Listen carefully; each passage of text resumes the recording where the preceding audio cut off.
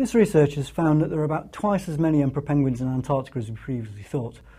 Our previous estimates suggested that there were about 300,000 adults on the continent, and now we believe that there are about double that, about 600,000 emperor penguins in the world. So it's very important, and it's a very significant increase. The colony numbers have gone up as well. We now think there are about 44 colonies that exist in Antarctica, so we've added about 7 new colonies.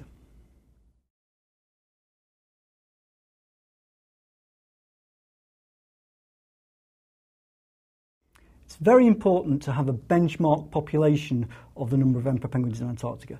We know that this species is threatened by climate change.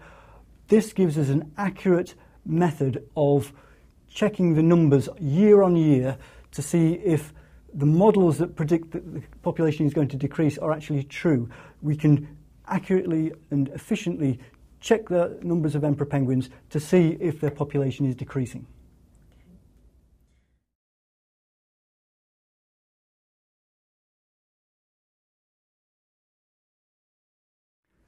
We started by looking for the emperor penguin colonies, their locations. You can do this with coarse satellite imagery because the emperor penguins leave brown stains on the ice.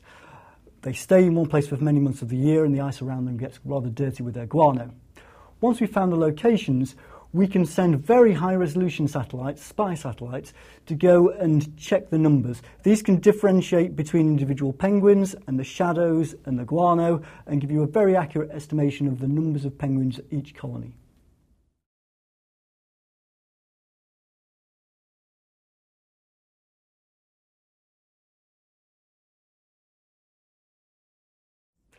All the models suggest that the emperor penguin's population will decrease over coming decades with climate change. This gives us a benchmark of how many emperor penguins there are, but it also gives us the ability to check and work out if the population is decreasing as these models suggest. If the environment changes, the sea warms up, the sea ice decreases, then the habitat of the emperor penguins becomes much worse and there will probably be a decrease in the numbers. This gives us the ability to check that out.